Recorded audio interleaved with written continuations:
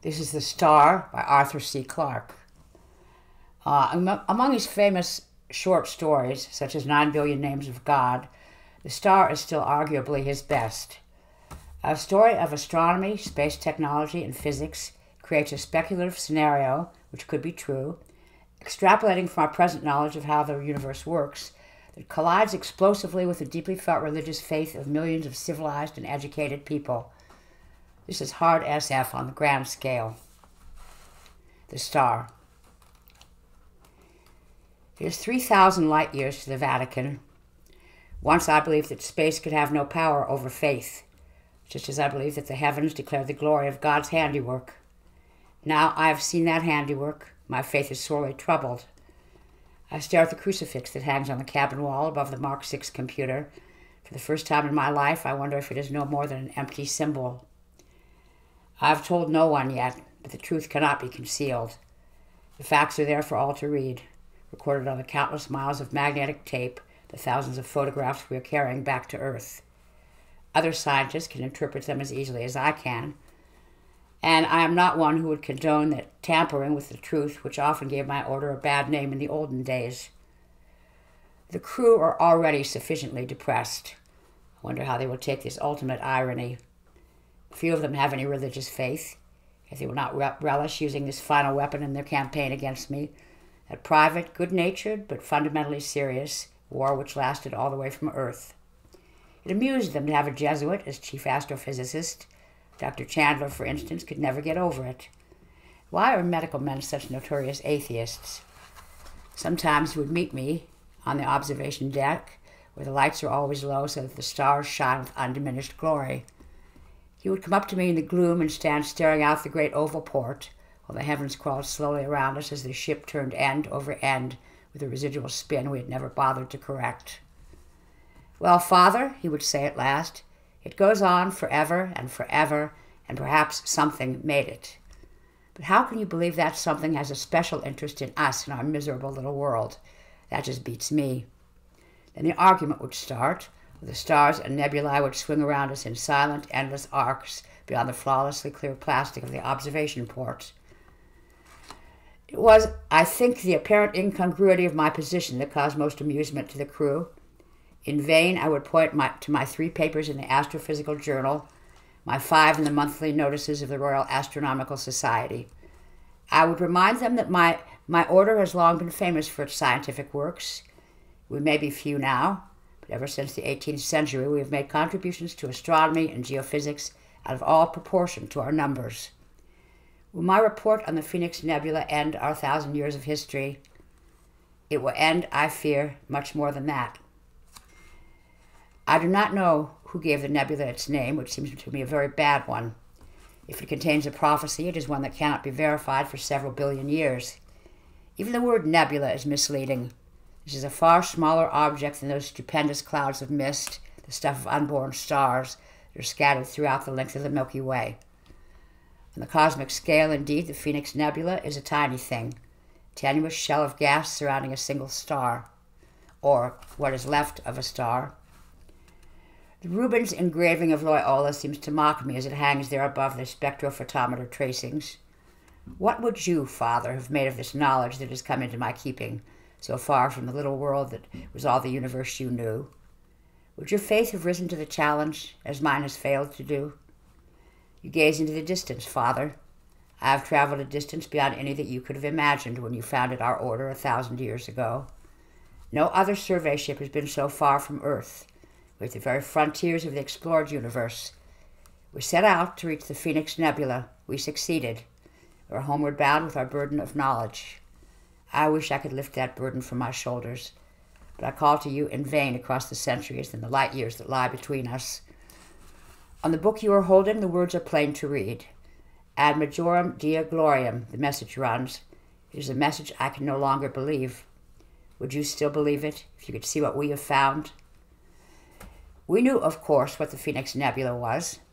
Every year in our galaxy alone, more than 100 stars explode, blazing for a few hours or days with thousands of times their normal brilliance before they sink back into death and obscurity. Such are the ordinary novae, the commonplace disasters of the universe. I've recorded the spectrograms and light curves of dozens since I started working at the Lunar Observatory. But 3 or 4 times in every 1,000 years occurs something beside which even a nova pales into total insignificance. When a star becomes a supernova, it may for a little while outshine all the massed suns of the galaxy. The Chinese astronomers watched this happen in AD 1054, not knowing what it was they saw. 5 centuries later, in 1572, a supernova blazed in Cassiopeia so brilliantly it was visible in the daylight sky. There have been 3 more in the 1,000 years that have passed since then. Our mission was to visit the remnants of such a catastrophe, to reconstruct the events that led up to it, and if possible, to learn its cause. We came slowly in through the concentric shells of gas that had been blasted out 6,000 years before, yet were expanding still. They were immensely hot, radiating even now with a fierce violet light, but were far too tenuous to do us any damage. When the star had exploded, its outer layers had been driven upward with such speed that it escaped completely from its gravitational field. Now they formed a hollow shell large enough to engulf 1,000 solar systems.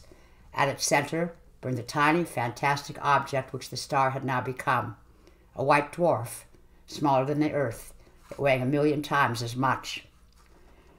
The glowing gas shells were all around us, banishing the normal night of interstellar space.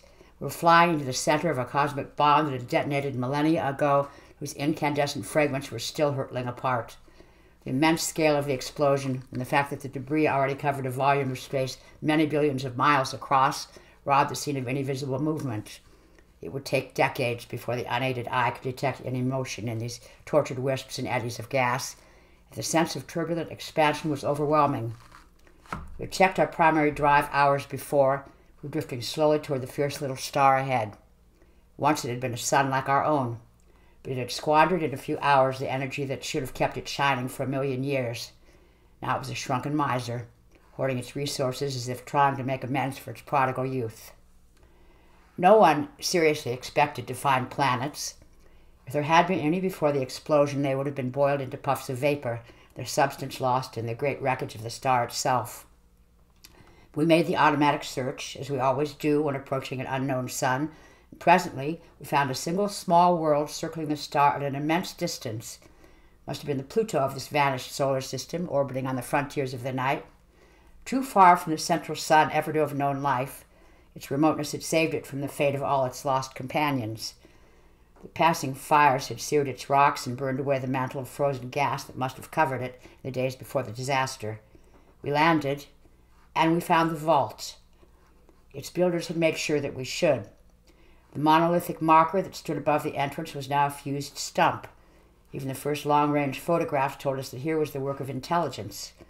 A little later, we detected the continent-wide pattern of radioactivity that had been buried in the rock. Even if the pylon above the vault had been destroyed, this would have remained, an unmovable and all but eternal beacon calling to the stars. Our ship fell toward this gigantic bullseye like an arrow into its target. The pylon must have been a mile high when it was built. Now it looked like a candle that had melted down into a puddle of wax. It took us a week to drill through the fused rock, since we did not have the proper tools for a task like this. We were astronomers, not archaeologists, but we could improvise. Our original purpose was forgotten. This lonely monument, reared with such labor at the greatest possible distance from the doomed sun, could have only one meaning. A civilization that knew it was about to die had made its last bid for immortality. It will take us generations to examine all the treasures that were placed in the vault. They had plenty of time to prepare, for the sun must have given its first warnings many years before the final detonation. Everything that they wished to preserve, all the fruit of their genius, they brought here to this distant world in the days before the end, hoping that some other race would find it, that they would not be utterly forgotten. Would we have done as well? Would we have been too lost in our own misery to give thought to a future we could never see or share? If only they had a little more time. They could travel freely enough between the planets of their own sun. They had not yet learned to cross the interstellar gulfs. The nearest solar system was 100 light years away. Yet even had they possessed the secret of the transfinite drive, no more than a few million could have been saved. Perhaps it was better thus. Even if they had not been so disturbingly human as their sculpture shows, we could not have helped admiring them and grieving for their fate. They left thousands of visual records and the machines for projecting them, together with elaborate pictorial instructions from which it will not be difficult to learn their written language. We have examined many of these records and brought to life for the first time in 6,000 years the warmth and beauty of a civilization that in many ways must have been superior to our own. Perhaps they only showed us the best. One can hardly blame them. Their worlds were very lovely.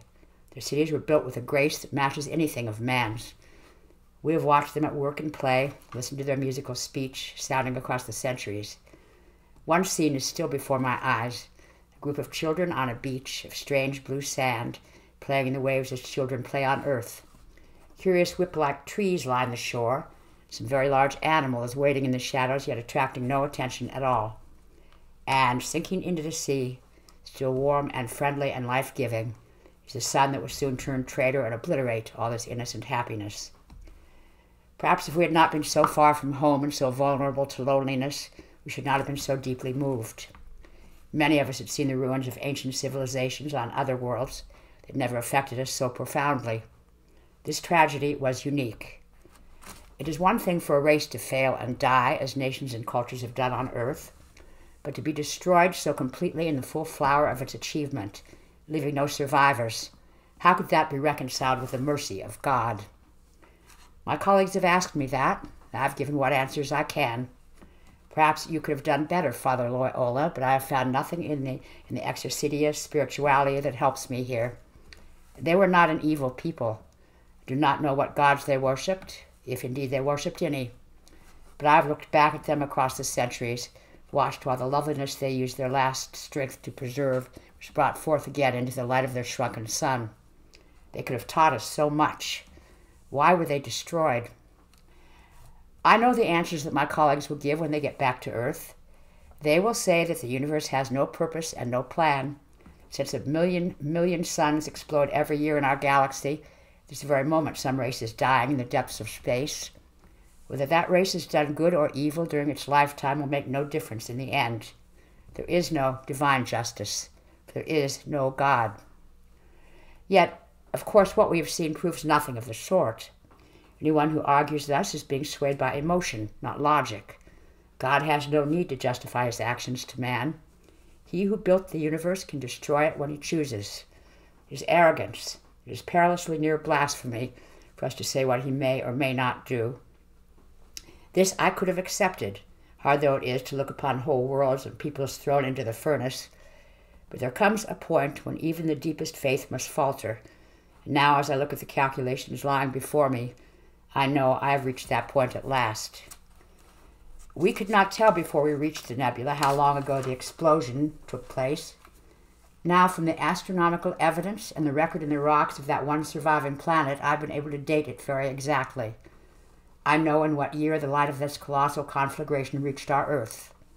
I know how brilliantly the supernova whose corpse now dwindles behind our speeding ship once shone in terrestrial skies. I know how it must have blazed low in the east before sunrise, like a beacon in that oriental dawn. There can be no reasonable doubt. The ancient mystery is solved at last.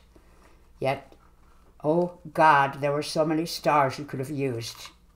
What was the need to give these people to the fire, that the symbol of their passing might shine above Bethlehem?